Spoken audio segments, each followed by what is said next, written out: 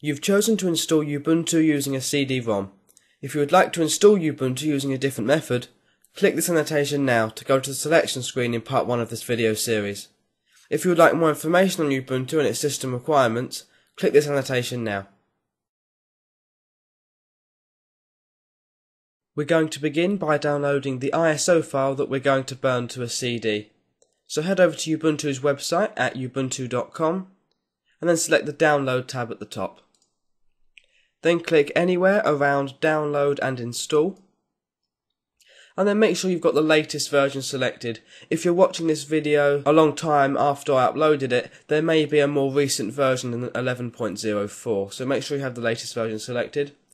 And you've then got to decide whether you want to install the 32-bit version or the 64-bit version. Now some of you may be wondering how you decide which version is best for you. Well, there are several things to consider. As of 2008, most new consumer desktop PCs that are sold contain processors from AMD or Intel, which are capable of operating in 32-bit and 64-bit modes. In order to check that your processor has the support for 64-bit, then presuming that you're running Windows at the moment, download, install and run CPU-Z.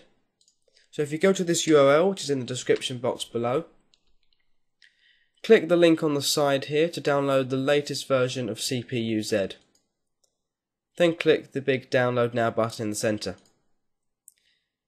The download will then begin. It's only 3.6 megabytes in size, so it shouldn't take too long. Once it's finished, run the file.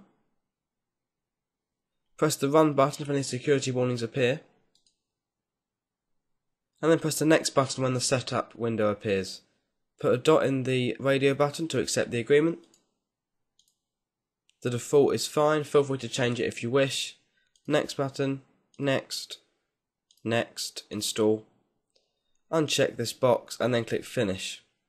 Now if you go to your desktop, we'll see the shortcut for CPU-Z here, so I'm going to run the program now.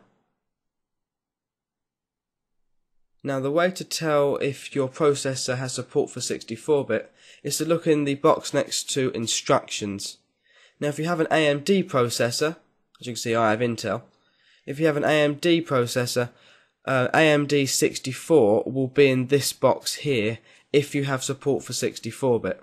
And if you have an Intel processor, in this box will be EM64T. So if you have either AMD 64 or EM64T in this box, it means that your processor has support for 64-bit. So if your processor doesn't have 64-bit support, then you should use the 32-bit version of Ubuntu. However, if you do have a processor that has 64-bit support, then you have the option to use the 64-bit version. Early 64-bit adopters had some incompatibility problems, most noticeably Java and Flash. However, most issues have now been resolved. So if your processor has 64-bit support, I would recommend installing the 64-bit version of Ubuntu to utilise the full capacity of your hardware. So if we go back to the Ubuntu download page now, choose either 32-bit or 64-bit with this information in mind, and then press this big Start Download button just here. The download will automatically begin. It's 698 megabytes in size, so it will take quite a while, so I'll just skip that along in this video. Okay, so the ISO files are finished downloading now. If you chose to download the 32-bit version, it will look like this. And if you chose to download the 64-bit version, it will look like this. Now I've decided to move the files to the desktop so that they're easy to locate for the purposes of this video. You can also move them to the desktop if you want, so that you can follow the steps exactly as shown in this video, but you haven't got to. So once you've downloaded one of the ISO files, 32-bit or 64-bit, head over to this URL, inforecorder.org, and then click this downloads link to the right just here. And then if you have a 32-bit version of Windows, click this link. If you have a 64-bit version of Windows, click this link. So I'm going to click the 64-bit. Save the file. It's 4 megabytes in size, it should be done quickly. And then run the file. If a security warning appears, press the Run button. Then click Next. Put a check in the box next to I accept the terms of the license agreement. hit next, next again, and install. And then click finish. Okay, so with that program installed, run the program. It should be here if you've just installed it, or you can simply search for Info Recorder and then click the right image button in the center here. And now we've got to locate the ISO file that you've downloaded. So I saved it to the desktop, so I'm going to click desktop here, and then I'm going to choose a 64-bit version myself because that's what I want to use on my computer. So wherever you saved it, locate it, double click it to open it, and then make sure you've got your CD drive selected. So whichever CD drive you're going to use, if you have more than one, I'm going to choose E. Now at this point, place your blank CD into your CD drive. So I'm just going to do that now. Okay, I've put that CD in now.